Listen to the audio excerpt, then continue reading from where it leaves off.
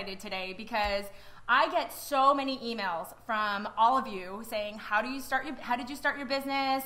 You know, what are some resources, some books to check out? And, you know, I think it's really, you know, unique when you're a parent starting a business because you don't have a lot of time. Your money goes all to your kids.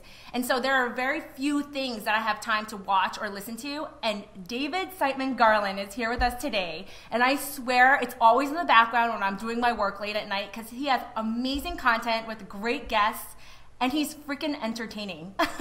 He's so funny. So welcome to the show, David. I'm so excited that you're joining us for Coffee Talk. Oh, thanks so much. I feel like I'm sort of a mom today. I even have a peanut butter and jelly sandwich right here, and so I'm excited to be here. That's awesome. So, David, I'm going to write a whole blurb about you below, but you are the founder of the Rise to the Top, which is the #1 non-boring resource for entrepreneurs. You have an amazing show, amazing content. You also have a show on ABC. I mean, you're everywhere. Tell us a little bit about yourself. I mean, the 30-second, 1-minute spiel.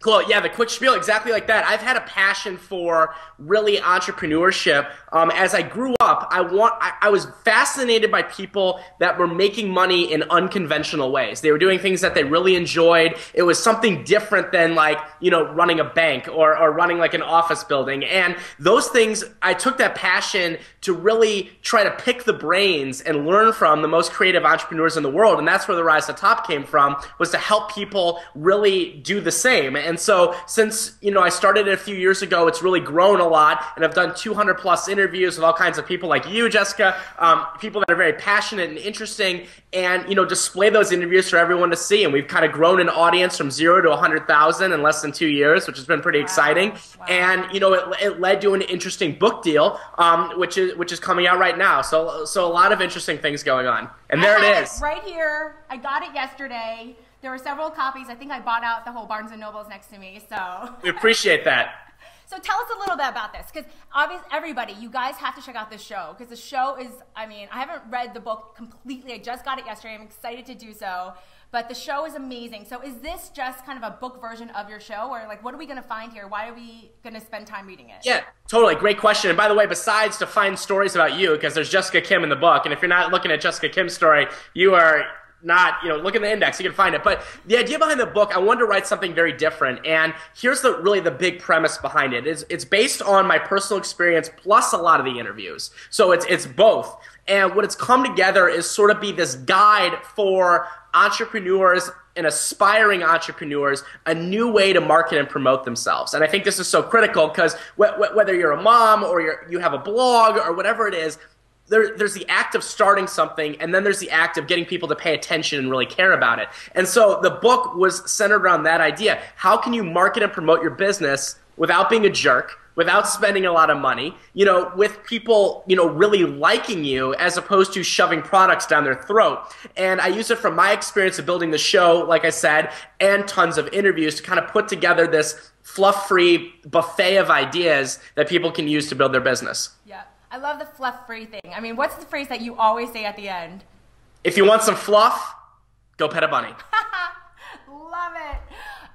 Okay, so where can we get this? I mean, is it just online? Is it, you know? Yeah, you can get it anywhere. So the official date is now. December 7th is the release date everywhere. So you can get it on Amazon. You can get it at your local book retailer. And you know what? If you go in there and they don't have it, cause a scream and fight and go crazy and tape it and send it to me. And we can be entertained by that. But you can also, if you go to smarterfastercheaper.com, we got a lot of cool specials going on this week as well. So if you buy it, you get access to things like Q&A webinars, free advertising on my show. We're drawing a few Skype sessions, and Jessica, this is the big one. We've got, if you want some fluff, go pet a bunny shirts coming in. Just saying. You need to give me one. I'll wear it. Priceless.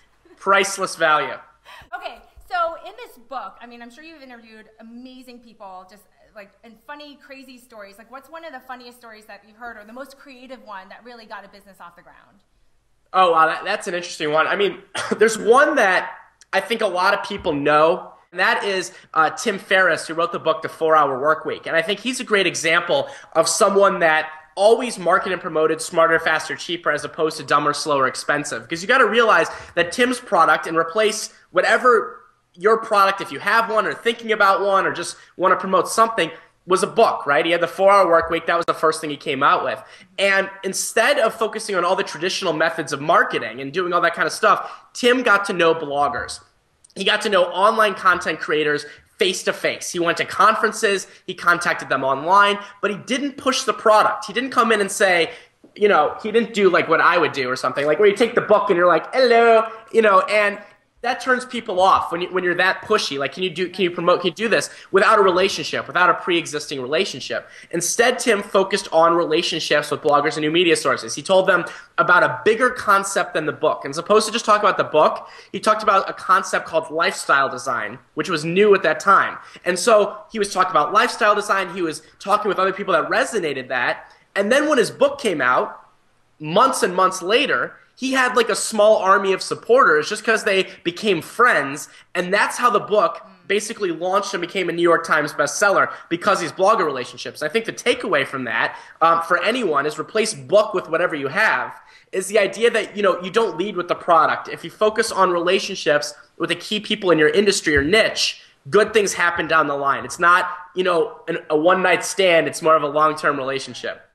What I love about you is that you're really approachable.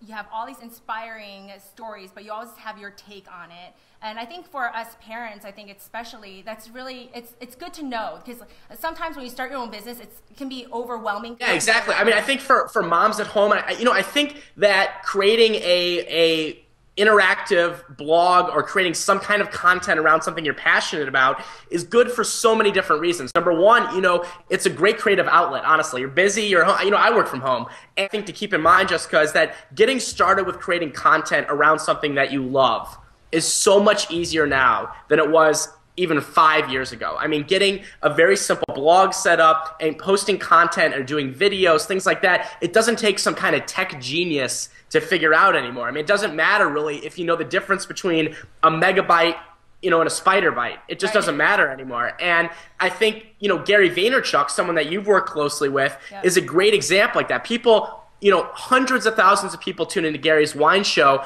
on a monthly and honestly a daily basis, right? And Gary will be the first one to tell you that he is not the tech expert. He doesn't know what he's doing at all with that kind of stuff, but instead, he's just passionate about the content. He gets it out there, and then the secret sauce, Jessica, is talking with like-minded people about it, and that's really the magic of kind of building an audience or community. That's awesome. Well, David, I'm so excited that everyone's going to get to know you. I mean, you have been such a resource for me, and I thank you for that. I mean, I was even starting this whole web show, you guys. This is the first of our series, and I go to David, and he told me every single way how to do it. I have the whole microphone here. Don't I look so... Oh, you do? That's like super efficient. I love it. So thank you so much. I'm going to link everything up. We're so excited, and everyone needs to watch you and watch out for you, because I really think that you're the next Donnie Deutsch. Nice. Well, thank you. I'll take that as a massive compliment. Check it out. I've got all kinds of free stuff that you can get on the Rise to the Top. If you're interested in, starting your own business or growing your own business, or even just I want to promote a hobby of mine, or I want to get involved with that. There's a lot of free stuff. I do, multiple shows a week, plus all kinds of articles and stuff. So you can check that out on therisetop.com, all for you for free. And yeah, if you want to support the book, smarterfastercheaper.com shows you all the stuff. There's all kinds of, like I said, cool stuff that's going on this week. And again, it's not all about business. And I think that's one of the key things, is that this book is really about doing something you're passionate about, whether you monetize it or not, or it's just something that you enjoy. I think there's a lot of value in it. And whether you're a mom, dad, or squirrel. Yep. We're going to sign out, David. Thank you so much. Thanks, Jessica, for having me on. Thanks, David.